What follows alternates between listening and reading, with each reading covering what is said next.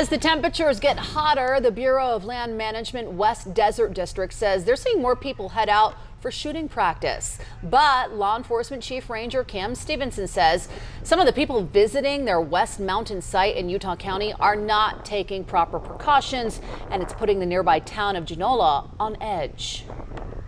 Behind me you see some of the homes. We've had one home in particular that took a handgun round that went through the roof of their house, bounced off their floor and wound up under their couch in their living room. Wow, they urge all shooters to make sure not to place any targets too high on the hillside, as well as read all BLM signs in that area before getting started. Well, with views of the iconic Mount Timpanogos and Deer Creek Reservoir, a new campsite at Deer Creek State Park offers new opportunities for people to explore Utah's outdoors. Fox 13 News reporter Lucy Nelson shows us around the new site and explains its role in increasing accessibility to state parks. This is absolutely amazing. This is the most beautiful park we've been to. We've been all over the United States.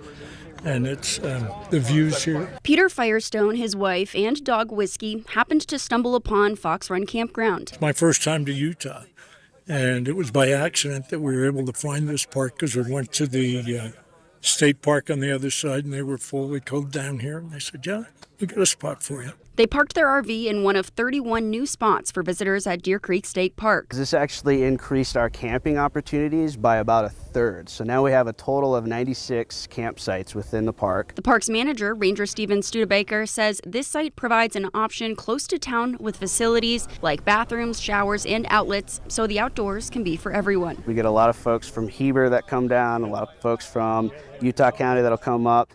And it's a popular area because it's easily accessible, and that's one of our biggest things. We want to have as many opportunities and amenities to cater to as many options as possible. Outdoor recreation has been a hot topic at the state's legislative sessions these past couple years. The legislature passing bills and investing hundreds of millions of dollars into expanding opportunities for the visitors flooding in each year. That's why if you've come back to state parks and you've noticed improvements, like there's a zip line here at Deer Creek State Park, there's a floating playground, all kinds of campsites and beach use and picnic areas. There's something for everyone when you come to state parks. Dallin Kocher says the revenue from the millions of visitors coming in each year is critical to nearby cities and counties like Heber and Wasatch. We did a study, it looks like about 46% of our sales tax is generated by visitors.